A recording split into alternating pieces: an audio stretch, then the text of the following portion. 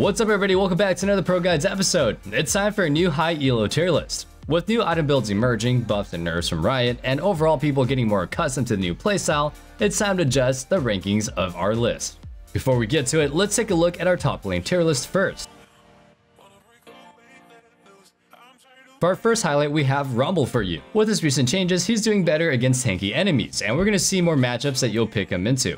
As for items, your very core is still likely going to be Hextech Broto Belt, Sorks, and Shadow Flame. Your champion just loves Pen way too much. We also have changes to his passive's attack speed bonus. Do you think this will be enough to make him OP, or will you still fall short in terms of damage against the meta top laners? Let me know in the comments below. For our next pick, we're literally jumping on the Ivern top hype train just because it's super fun to look at and play. This champion is all about dominating the laning phase and allowing your jungler to actively play around you. Remember the times of Karma top? This is similar. You're going to be using your brush bonus damage as well as your natural range advantage to bully out the enemy top laner. To do this, you're going to want to unironically rush Lichbane and then go into Night Harvester. On paper, it sounds beyond weird, but it's definitely a fresh approach to playing the top lane until too many people do it and it gets nerfed. Have you ever asked yourself after a bad game, what am I missing? Or sought help from impatient friends? Or browsed desperately for answers that only bring up more questions? Your self-doubting days are over with Discovery, the first game-focused AI. Discovery is trained on the world's leading esports athletes to be your everyday personal coach. That's right, Discovery can help you improve your gameplay by giving you tips and strategies to take your game to the next level. Get started at ProGuides.com. Another thing that's bound to get nerfed in the near future is a pick in our jungle tier list, but first, let's take a look at it. Briefly after the release of the new item changes, Kindred felt like a massive loser. However, after some testing and some changes to the item builds, it's finally established that Trinity Force is the most broken item on her. You're basically turning into a juggernaut that deals unlimited amount of damage, and all you need is the TF, Wit's End, and Black Cleaver. On your first item, you spike so ridiculously hard that you won't even believe it at first. Similar to this change in itemization, we have another one in store for you, and it's about Rek'sai. She felt overall lacking as Prowler's Claw was changed and people needed some time to adjust. Her new build and the buffs from 13.11 really helped her out to reclaim old glory. Funnily enough, she's one of the two champions that will most of the time do the same old trick, the level 3 gank, and for whatever reason, it mostly works out, but for Rek'sai, it's a bit special. You want to tunnel into the enemy's lane from behind to deny their escape path. After you do that, it's all about your reaction to their flash. Once you're on top of them, it's most likely a done deal. So as you're terrorizing the rift, don't forget to pick up Stridebreaker and Black Cleaver to never die and yet deal crazy damage. With the jungle role wrapped up, let's talk about our giveaway. Every patch, one lucky winner can claim a prize. Win over 11,000 RP by clicking the link in the description below. After that, follow these simple steps. Sign up for the pro membership and drop your username in the comment section. Test your luck and who knows, you might be our next lucky winner. Speaking of winners, our next one comes in the form of a mid lane pick. The Neeko rework has been a massive success in terms of player satisfaction. She's gimmicky, features a lot of strategic elements, and scales with the enemy's caffeine levels. Sounds weird? Well, yeah, but if the enemy is tired, they'll not notice an extra minion in the enemy's minion wave and you'll get a freebie.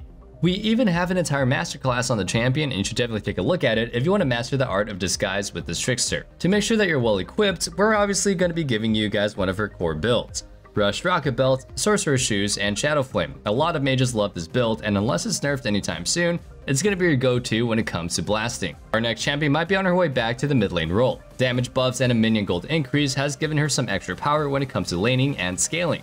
More often than not, Oriana's full combo felt a bit lacking, but with the added damage to that ultimate, it'll finally feel more satisfying to hit. Perhaps you'll go back to her glory days, but realistically speaking, she's most likely not going to become too overpowered given that the champions are in the meta. But if you want to pick her up, then these are her following items. Luden's Echo for an earlier spike and pen, Sorcerer Boots to put more emphasis on that, and obviously Archangels. Without the latter, you'll be in a lot of mana trouble, and we don't want that to happen, right?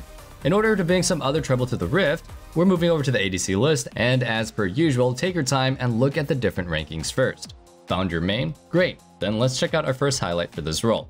Here we have Draven, and this champion just never disappoints, unlike my love life. Damage potential that he offers is sick, and we even have a new build for him. Normally, you default to the Essence Reaver build for infinite mana, but for this patch, we're giving Trinity Force into Collector a shot. Don't forget Collector was buffed not too long ago, and Trinity Force as well. With the added tankiness and power from Tri and Collector, taking over a game might be a little bit easier. However, the economy nerf for Bloodthirster might be a little bit annoying, but it's Draven, so you either get rich or die trying. Similar to this maniac of the bot lane, we have another pick that does exactly the same thing, at least item-wise. Samira loves the new combo of Trinity Force and Collector. Her low cooldown and spammable spell really puts value on the Spellblade proc and grants her more power in early fights. The added tankiness is also quite the neat thing, as Samira is infamous for diving behind enemy lines. Seriously though, Triforce is gonna get nerfed soon. No way this item stays the way it is. But as long as it stays this way, abuse it to the fullest. Last but certainly not least for today, we've arrived at the support role, and you know the deal.